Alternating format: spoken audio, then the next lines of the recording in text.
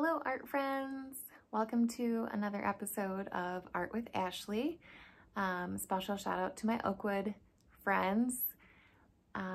Today I'm going to be doing a watercolor painting and I wanted to work specifically with something that I see every day and have watched its progress, and you may notice it's next to me here.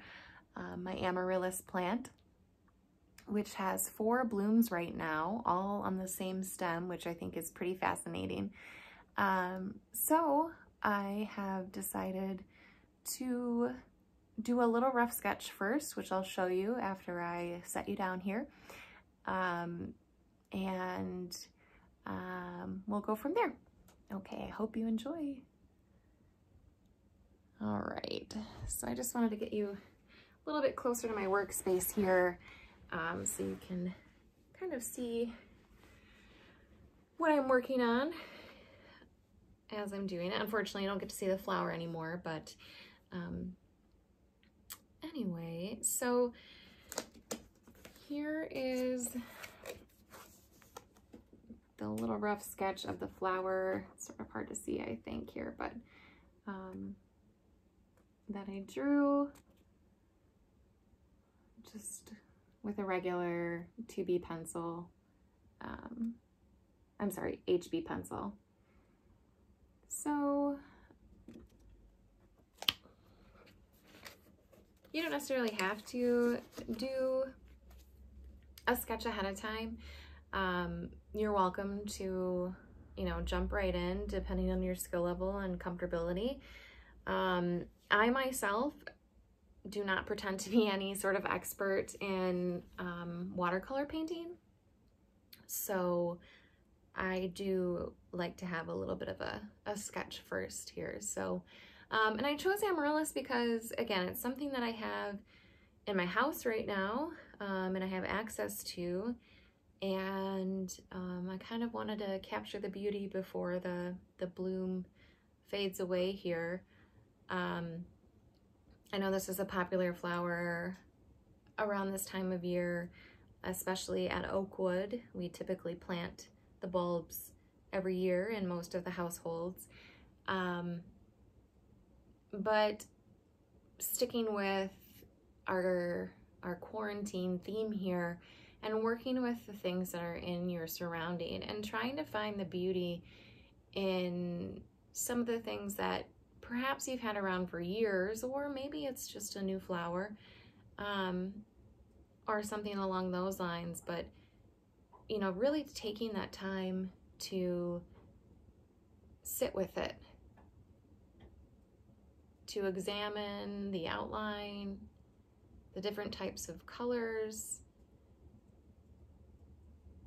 and I think that doing that really allows us to first relax, and second to be grateful for the things that we do have in our lives, despite the many challenges that we may be facing during this pandemic. And practice our watercolor and art skills, of course, right? Okay, so I will begin here. I am going to do a light wash of the background. I'm just going to choose probably a blue color. I am using a very well-loved watercolor palette from Oakwood here.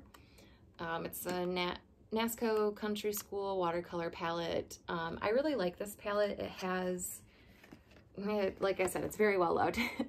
A variety of different hues and values, and I find that I'm able to get the saturation and the variety of colors that I'm looking for. Again, you can use whatever you have available. Actually, just before I started this, I was thinking how neat it would be to do this same project, but 3 different times perhaps. So maybe the first time I would do you know, this watercolor painting, and then I was thinking that I could do, you know, make a copy of this sketch first, of course, and then do a collage, right, where I would use, you know, specific hues of red and green and white to fill up this area with color. And I don't know, maybe I would do one in colored pencil, or I'm not sure. Possibilities are endless, I suppose, here. But something to challenge yourself with if you know, if you are a watercolor artist, or you are very comfortable with a specific medium, it's kind of nice to step outside your comfort zone, try something different, and you may find that you like it, or you may find that you really appreciate the medium that you normally work with. So I'm also working with something that I have at my house right now, which is just a sketchbook. It is a drawing sketchbook, so it's not necessarily made for watercolor, but you know, sometimes you work with what you have. So that is what we're doing. I just grabbed 2 different brushes. This is a larger one, larger rounded tip one that you can see here, and then just a smaller brush here too.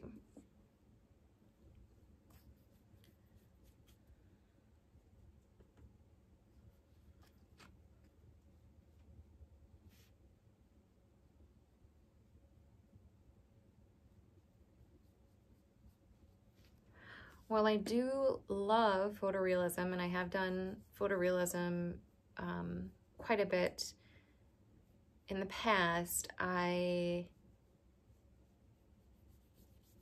am not as comfortable with doing that in watercolor as I am in graphite or acrylic paint.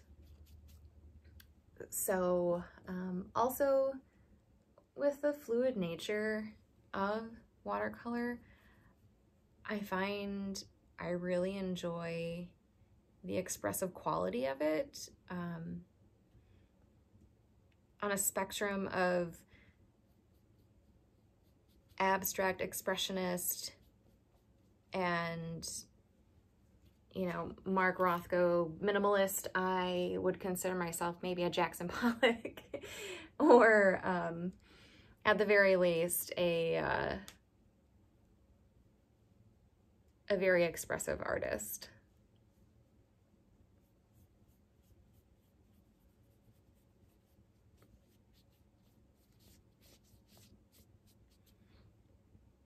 I apologize if it seems as though I'm rambling a bit in this video today. I was waiting for my 4-year-old to go to bed, and as soon as she came out in the living room and saw that I was set up to create a video, of course, she did not want to go to sleep then. So it is about 10 o'clock p.m. and I will be honest, I'm quite tired, but I was very excited to make this video for you and quite determined. So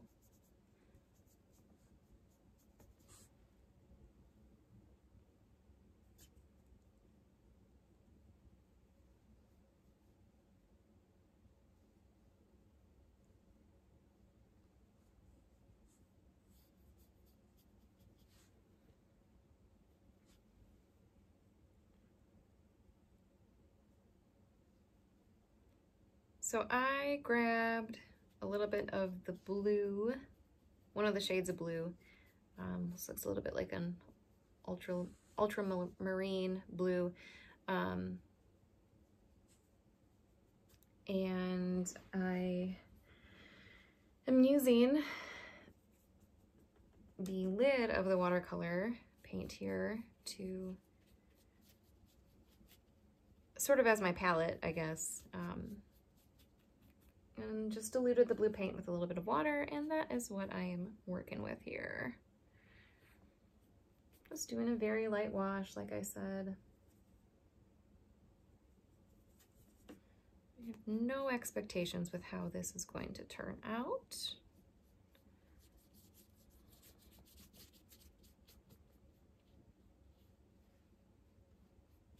Being that this is in my sketchbook, I guess the one downfall of that is that I can't actually tape down my paper. So as you can see, it's getting a little bit wrinkled. I don't mind it as much. It's really your own preference. I am not expecting to take this out and hang it anywhere. In all likelihood, it'll probably just stay in my sketchbook and will be fun to look at later on.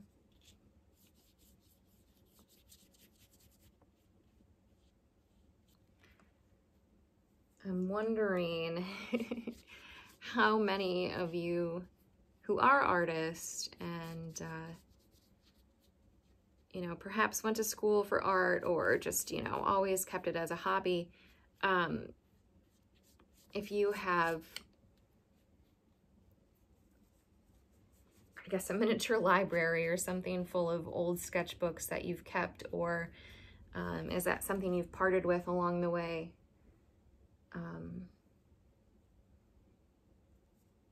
I think I might still have a sketchbook from when I was in high school or something. And I know I had several throughout my undergrad, and in graduate school, I think I've had at least 4 or 5.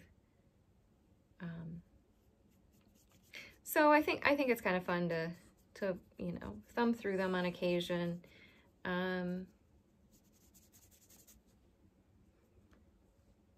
It's kind of like a yearbook in some ways, you know, you kind of sort of a snapshot into that time in your life when you kind of look back and see, oh yeah, I remember I did this drawing when I was, you know, on that vacation in the Upper Peninsula, or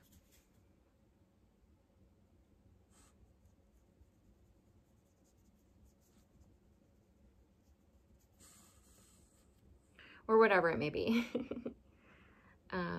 I like to use my sketchbook as more of a visual journal. Typically, for those of you who are not familiar with what a visual journal is it's essentially a sketchbook. You know, it's unlined paper, you know. However, instead of,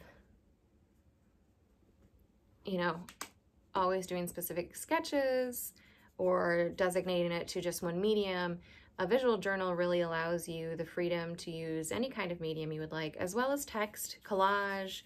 I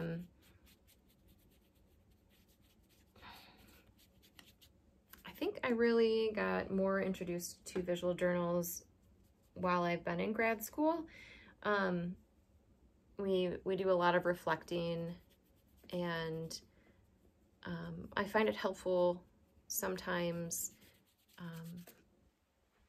when I'm creating a piece of art, or if I'm reflecting upon something that I really enjoy writing as well. So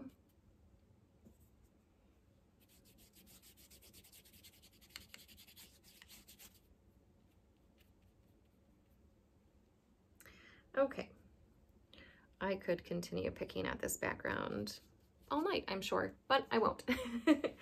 Okay, so I am going to begin on the flower here. And I have a lovely red that I am going to put a little bit on my palette, and I'm going to grab some orange too, because I wish I knew the specific name of this flower, but I'm sorry, of this Amaryllis, but I do not. But it is sort of, it's more of an orange red, I would say. You know, when you're painting, you really want to look for those undertones. You're looking for that dimension and finding those undertones, you know, the lighter versions and the darker. For example, and I know you can't see the flower right here, but on the left side where the light is not reflecting as much, there is a much more rich color of red. and it's quite warm. But as I move towards the light a little bit more, I can see more of a bluer, a cooler undertone on this petal. Kind of some light hints of purple throughout there. So again, while we have time right now in this pandemic, and perhaps aren't doing as many things as we might, that's a little bit too dark.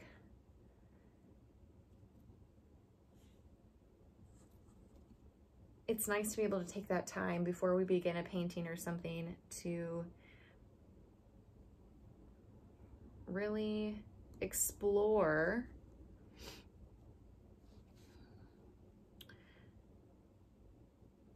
what colors and everything might be in, or what minuscule details that you miss when you just glance at it in passing every day.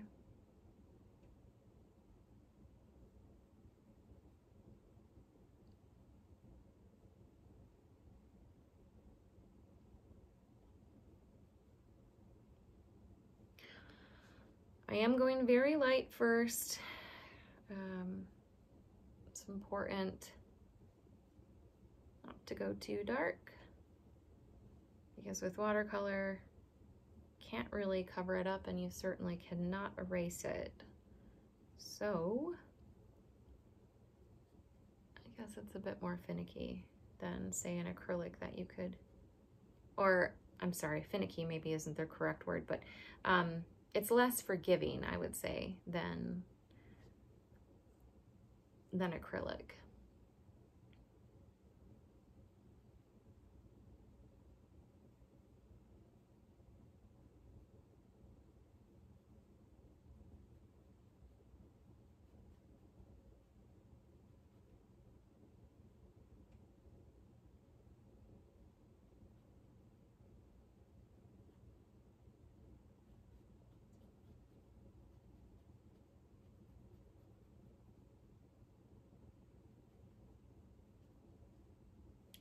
I guess I was slightly inspired by something I saw on one of the morning shows on television.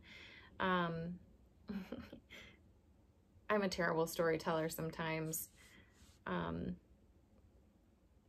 because I do not remember the name of the specific project. However, it was really neat in that this woman who, I think maybe she was in the Netherlands, or I'm not quite sure what country. However, she started this Facebook group. I think it's called A View from My Window. And, you know, with everybody sort of staying in their homes and, you know, seeing the same scenery every day and whatever, she created this group thinking that it could be an opportunity for other people around the world to share what their view is from their window, all over the, you know, all over the world, and what the view from their window may look like, or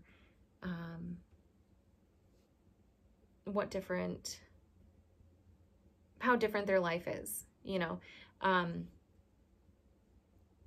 It was really neat. There were people who lived in, say, Alaska, or other very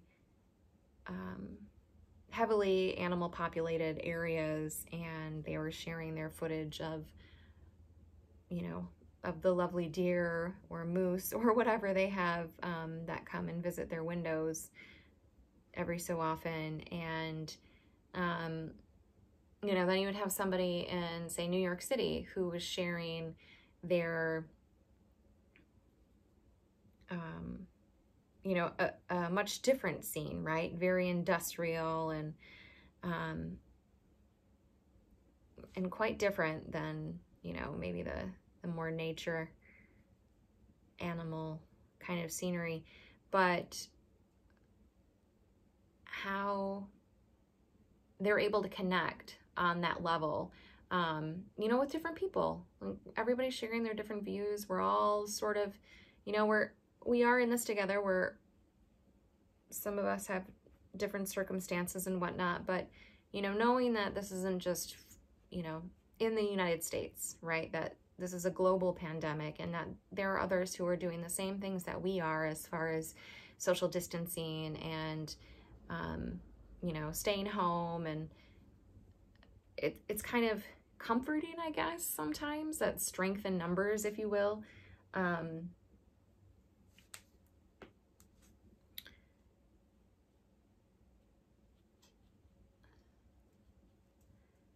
There was a woman who said that when her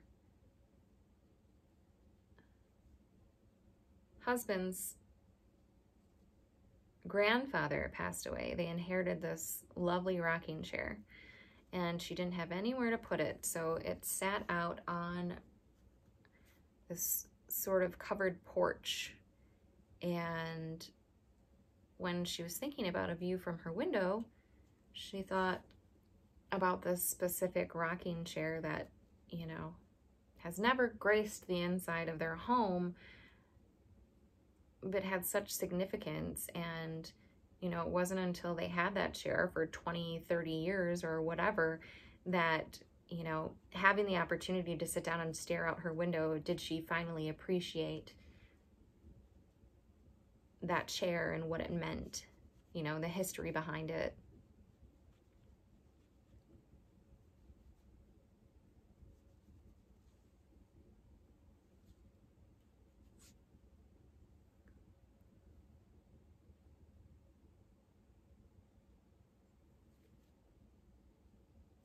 Try not to make this video too long. Hopefully I may start working a little bit faster.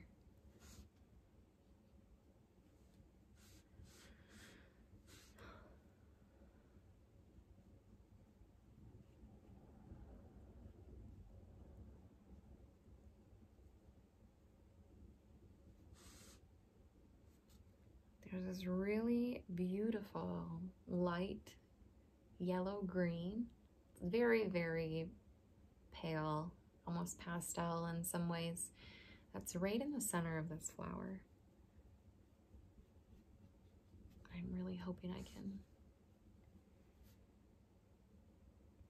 capture.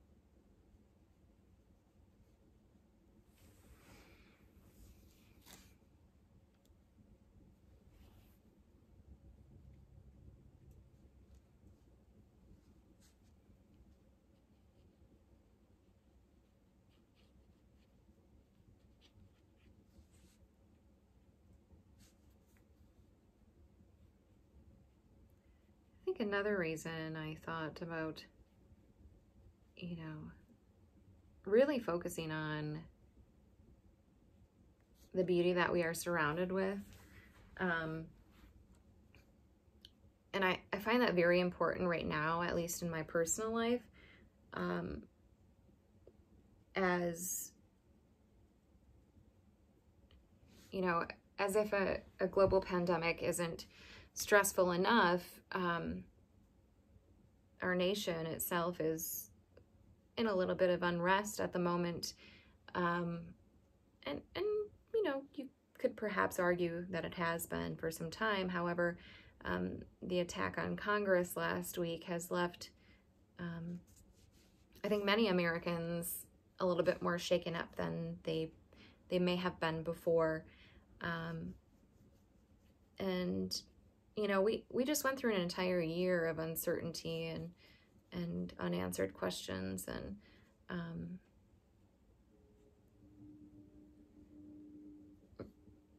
though we have the vaccine, and many of us have received it so far, especially those of us at Oakwood, I think, especially it being the time of year it is, and what is going on within our nation and in our world, I think it's easy to get wrapped up in all of that, you know, to feel the weight of it.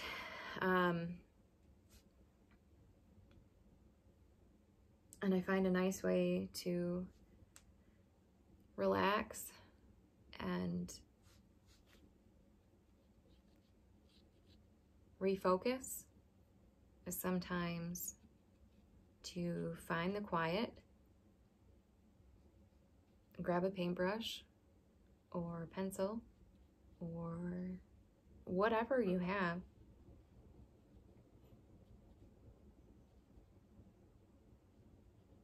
and try and capture some of that beauty. And perhaps you're not even artsy. Perhaps you're just watching this because it's on channel 900 after after an exercise or after something else came on prior to. You can still capture the beauty. You can still sit back and relax and take a deep breath and, you know, really focus on something that, you know, perhaps you've had in your life for many years. A lamp, you know, an old book, a picture, a photo of happier times, whatever brings you joy.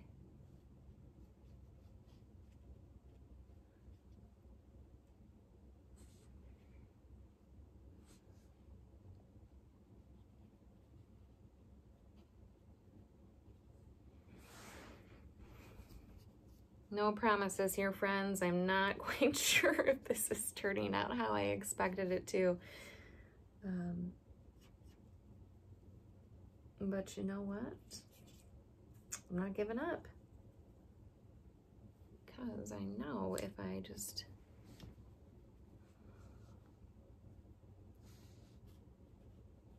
keep trying, even if it doesn't look exactly like it does in front of me, at least I know I'll end up with something I like, or at least at the very least I will enjoy the time that I have taken to create it and my time spent here with you guys.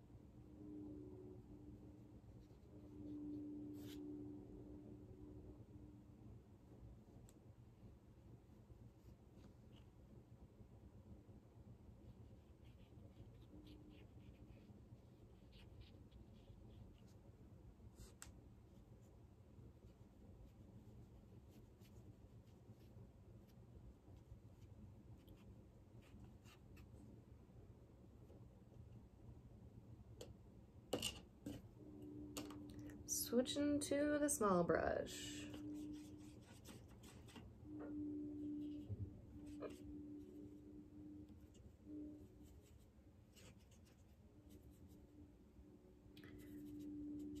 Trying to mix up a different variation of the orange and red.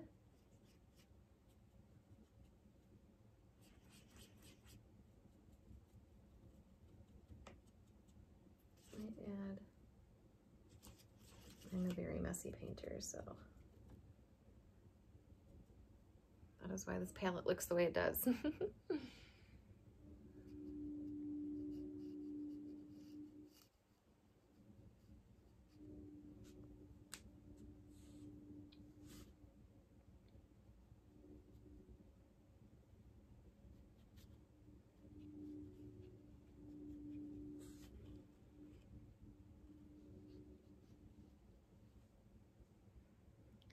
typically what ends up happening when I do a painting like this, you know, I use the flower for reference at first, but then I kind of let my imagination take over, and I just,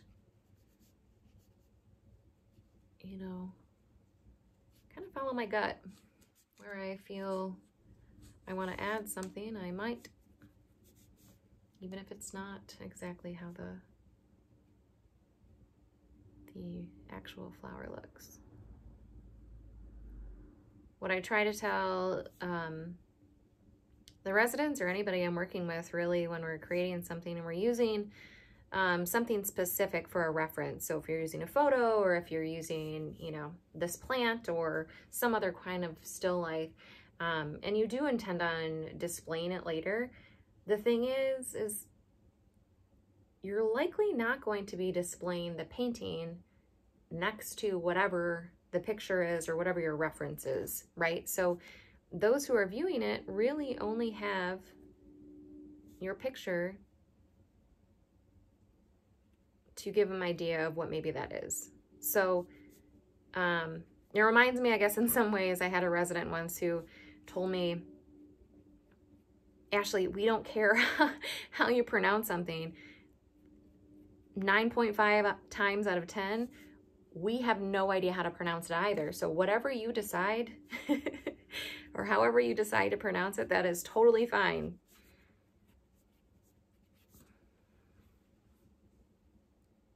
I always appreciated that.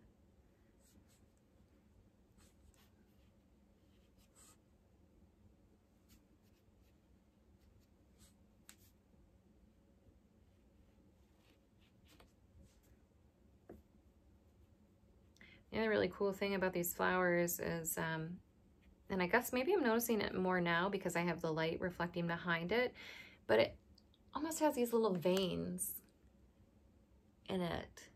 I think it'd be really neat to do like a close-up, zoomed in photograph of it, and then, you know, create an abstract painting from that.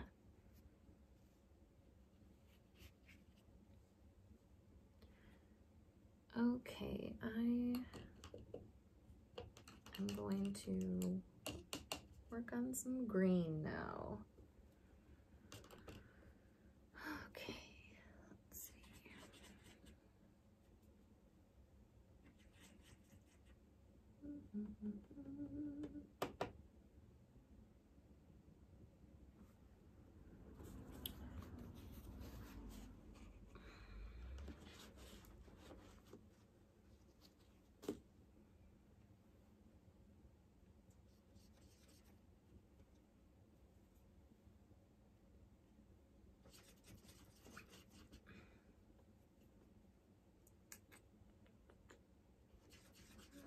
What I'm looking for, let's see.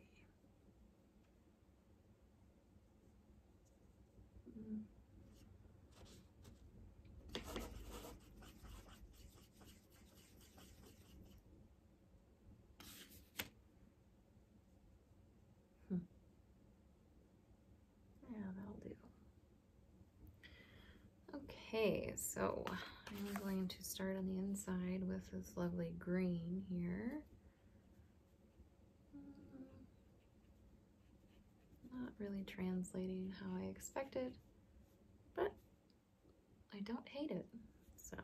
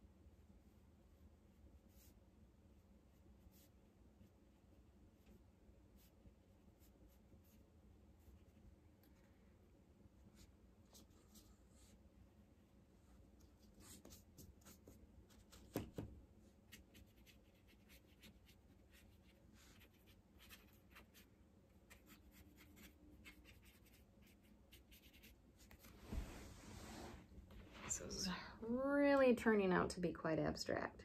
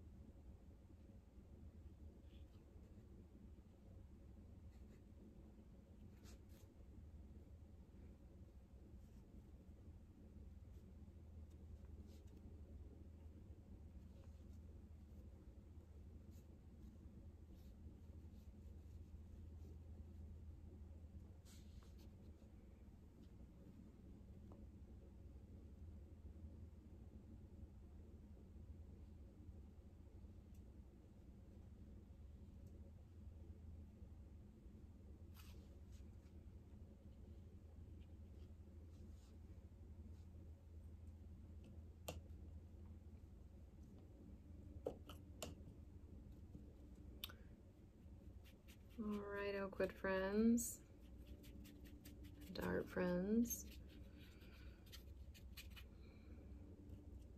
I am just about to wrap this up here. This was a very, very quick, well, not so quick.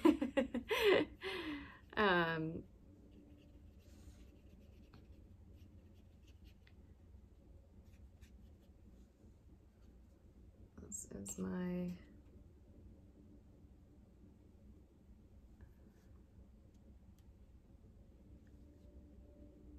first session attempt at this Amaryllis flower here. And to be honest with you, I would very much like more time to work on this. We're approaching the 45-minute mark here. And as many of you may know, I really only like to work on, I don't like to spend more than an hour working on a piece at a time.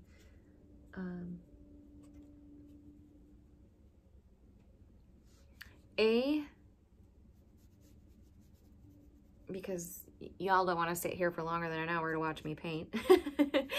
And B, because I find that sometimes after an hour, even if I take a break for 10, 15 minutes or something, even after an hour,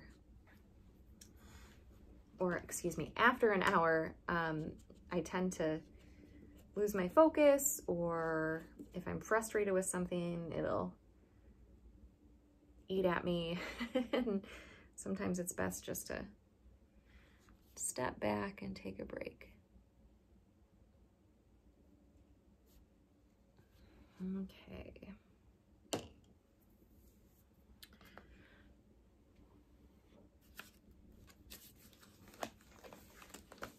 So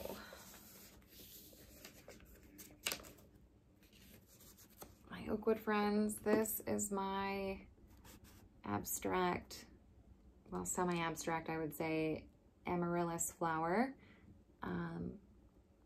Again, would be a lot of fun if I had a bit more time to work on it. I will pop this up and show you the flower itself here. So, just an example, it does not have to look exactly like the flower.